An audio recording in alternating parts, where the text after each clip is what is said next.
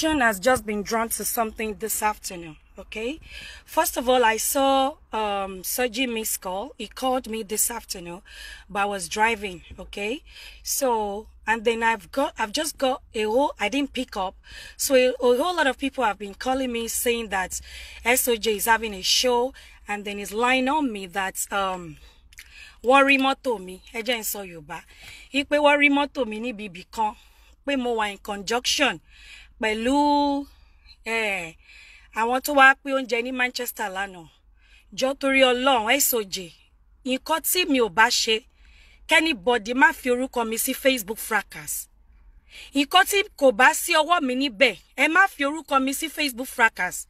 I'm not involved in any Facebook fracas. Nǹkan tí ẹ bá mọ̀ ẹ yé máa sọ.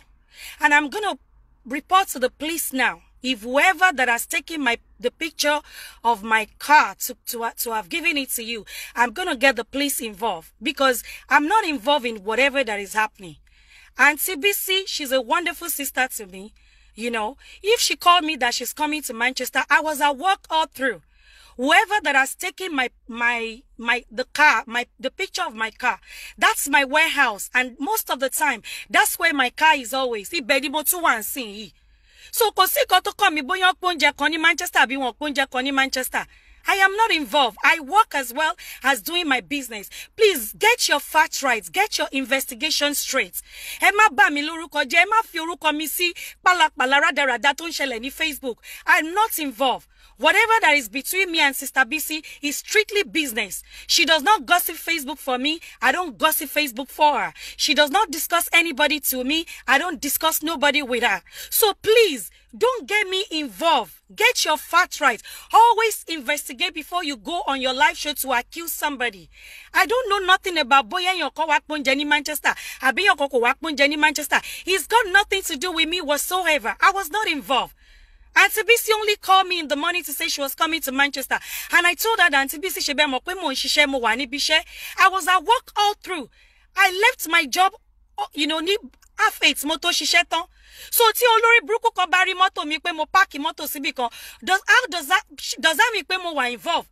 There are so many cars to wa park si gbogbo bi by. Kí ló kàn mí? Ṣé mo ti ẹ mọ̀ bóyá be gan logbo nje si ni ṣé bi tí mo fa ṣe mi. So please ẹ jọ̀ọ́ torí Ọlọ́run ẹ má fi mí sí nǹkan tí ẹ bá mọ̀ ẹ má parọ́ mọ́ mi lórí Facebook yìí. Ẹ rọra fi mí sílẹ̀ sáyé mi. I'm just on my own lane.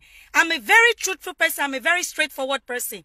Tó bá jẹ́ pé mo mọ̀ npa ẹ bá sọ pé mo mọ̀ npa ẹ. Kí ló kàn mí? Kí ni tèmi pẹ̀lú gbogbo nǹkan tẹ́ ń ṣe? Kí ni tèmi? Ṣé mo ti ẹ mọ̀ bóyá wá pọ́njẹ àbí wọ́n wá pọ́njẹ? Kí ló kàn mí? So nǹkan tí ẹ bá mọ̀ ẹ má máa forúkọ mi sí ẹ má bà mí lórúkọ jẹ́. Ẹ fi mí sílẹ̀ sáyé mi. I'm just on my own lane. Mi ò mọ̀ bóyá ń jà, mi ò mọ̀ bóyá ìjà kò sí nǹkan tó kàn mí. I hardly watch Facebook and that is the honest truth. I'm too busy. I've got so many things involved in my life. So ẹ má forúkọ mi sí nǹkan tí kò bá ti kàn mí. Mo fọlọ́run bá bẹ̀ yín ni. Ẹ fi mí sílẹ̀ sáyé mi, ẹ má pe fóònù mi. Anybody má pè mí, mi ò ṣọ̀rẹ́, mi ò ṣọ̀tá.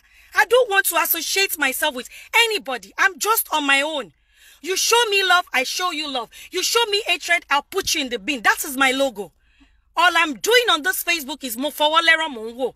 Virtually most of the things that happen, mi ò kí mọ̀. But I will not open my eyes. I lè sọ̀rọ̀ ìbẹ̀rù orí burúkú ni. Mi ò ní lajú mi sílẹ̀ kẹ́ máa parọ́ mọ́ mi. Nǹkan tí ò bá ń ṣe tèmi kẹ́ máa dì sí mi lórí. Those years has gone. Those years has gone. Ẹ má forúkọ mi sí nǹkan tí kò bá kàn mí rárá. Mi ò wà interested, mi ò dẹ̀ wà involved. Ọ̀rọ̀ mi ò jù bẹ́ẹ̀ yẹn lọ. Ẹ fi mí sílẹ̀ sáyé mi. When I have business that I'm doing with somebody, it's strictly on business.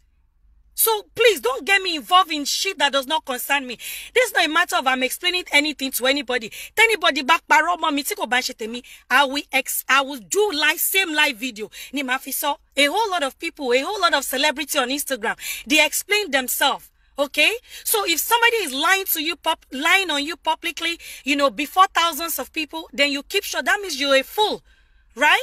I don't want no lies. Nǹkan tí kò bá ń ṣe tèmi. Ẹ má fi sí mi lárí, ẹ má pè mí sí. Mi ò wà interested, mi ò mọ̀ bóyá ń jà, mi ò mọ̀ bóyá ń ṣọ̀rẹ́ lórí Facebook. Kò sí nǹkan tó kàn mí. Ọlọ́run rí pé gbogbo show tẹ́ máa ń ṣe mi ò kí ń wo majority of it.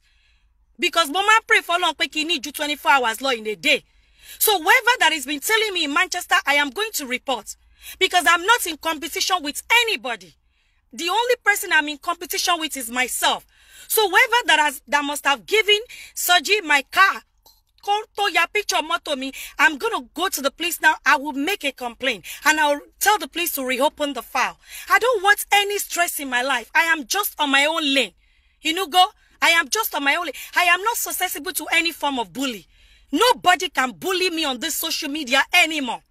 Nobody. No, it's not like anybody. No. To ma bully me scot free. Mo lórí social media. Kò lè ṣẹlẹ̀ mọ́ táyé ma fi parẹ́. Enough. So Emma fi mi sí orí kíní. Mo báwọn èèyàn ṣe ń pè mí látàárọ̀ pé kí ló ṣẹlẹ̀. Ìgbà wọn sọ pé wọ́n rí mọ́tò ẹ̀. Nǹkan tí kò kàn mí lọ́wọ́. Tó bá jẹ́ pé wọ́n bèrè service mi, I'll render service for anybody. Mi ò wà involved because mo ń ṣiṣẹ́, mi ò wà available. Kí ló kàn mí? Ẹ má fi mí sí nǹkan tí kò bá kàn mí lọ́wọ́, tí kò bá kàn mí lẹ́sẹ̀. Nobody should call me, please. I don't want any phone call from anybody. If you are involved on Facebook fracas, do not call my phone. I don't want to have anything to do with anybody to share Facebook fracas. Mi ò fẹ́ wàhálà nítorí pé why am I avoiding people on Facebook fracas? Ọ̀tọ̀ nìkan tí màá sọ, ọ̀tọ̀ nìkan tó máa sọ pé mo sọ. And you people are too quick to bully me. And that is why I want to stay on my own lane. I'm not discussing nobody.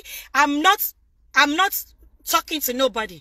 I can be friend with anybody in as much as mi ò bá ti pé Mr. A, tí mi ò bá ti ṣe gbégboro Mr. B fún B, mo lè bá anybody make a peace. I have not been speaking to anybody on this Facebook. Mi ò fẹ́ wàhálà.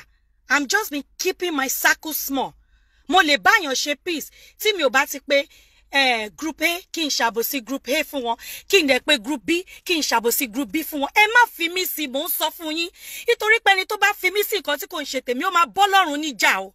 Ó máa bá Ọlọ́run níjà. Mo mọ Ọlọ́run tí mò ń sìn.